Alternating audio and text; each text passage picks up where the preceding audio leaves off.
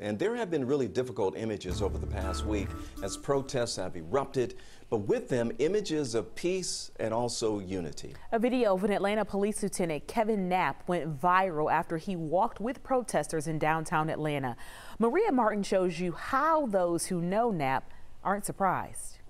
We're all wondering, what is that big circle? Why are they getting together? Protests have been present in Atlanta for days, mostly moments of peace, with moments of unrest,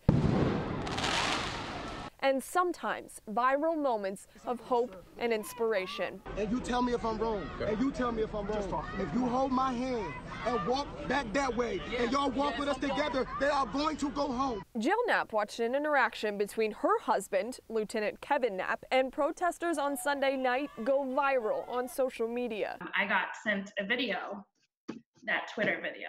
I said walk with me. Come on, bro. Let's go.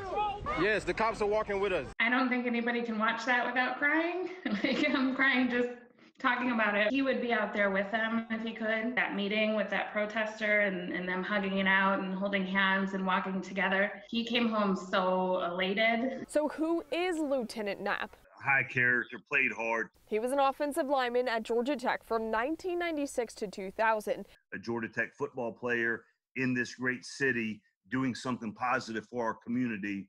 I thought it was powerful. Jill says that change starts with a conversation and the actions her husband displayed in the middle of downtown Atlanta. Seeing that and knowing that they're getting somewhere or trying to get somewhere, trying to understand each other and make a change safely, that was pretty incredible. And Aisha, as you know, actions speak a whole lot louder than words, and we salute Lieutenant Knapp for what he did. That is the definition of being on the front lines and being with the people.